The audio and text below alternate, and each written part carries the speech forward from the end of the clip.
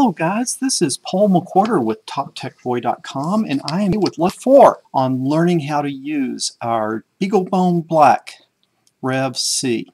And particularly what we're looking at is how to create a GPS tracker. Now in the first lessons we've got this thing fully up and running where the Beaglebone Black is talking to and listening to the most excellent Adafruit Ultimate GPS Breakout. And so these two are talking together. We're getting the data back into the Beaglebone Black, and then in addition to getting the data into the Beaglebone Black, we are actually going in and parsing those NEMA sentence and getting good usable data, real things like latitude, longitude, altitude, all those types of things. Numbers that we can really use in a form that we can use them. Now, if we're actually going to make a GPS tracker, we're going to want to go outside and walk around with it and then have it log our position and be able to come back and upload that information into some cool application like Google Maps or something like that.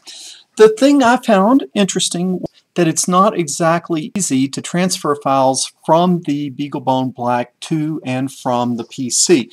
And I was kind of surprised because there's this Cloud9 IDE that you can boot up in a browser, but that the browser is on your PC and you're working with all the things inside of the Beaglebone Black, but there's not like a download this file button. And so I was surprised with that connection that they're giving you with that Cloud9 IDE that they did not give you a way to transfer files, or at least I was unable to find it. So this is going to be a real quick lesson, but if we're going to be doing this GPS tracker, if we're going to be taking it any further, we're going to need an easy way to transfer files back and forth. Never fear, I have a solution for you. Go to our friend Mr. Google, www.google.com. And what I want you to search on is WINSCP, WinSCP. Okay, boom, WinSCP official site, free SFTP and FTP client, free WinSCP.net. That's where you want to go. Okay. Be careful because sometimes the advertisers are tricky and they try to get you to click on something that's not what you intended to. So what we want is we want the WinSCP news. Here's the new release 5.7.3. By the time you get here, it might be even newer than that. You want to go to download page. Now that we're on the download page, what you got to be careful of, it says regular premium down. Oh, look here, but that's an advertisement. So you don't want to click on that. You want to download WinSCP. Okay, what I would do is I would come down here and get the installation package. So this is download WinSCP 5.7.3. Yours might be newer, and just the installation package. And if you look down at the bottom of my browser, you see it's going to download an executable, which is what I want. And so I'm going to click here, and then I should see it start downloading in a minute or so. Don't click anything else. Don't panic. And you can see here that it is downloading. So it will be a few seconds and we will be able to move forward. Downloading quite nicely, I might add. Quite nicely. Okay, and almost there, almost there. And second, and we will be able to start this. There it is. Okay.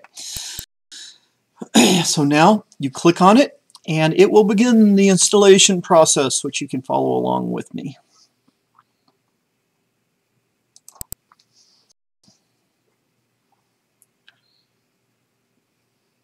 Okay, here it is. So now do I want to run? Yes, I want to run it. Okay, that looks good. Get rid of this one. I clicked it twice. I wasn't patient enough. English sounds good. Look at that. Installation. Yes, I accept. Typical installation sounds good. I want to be a commander, not an explorer. So you want commander, and that lets you go both ways.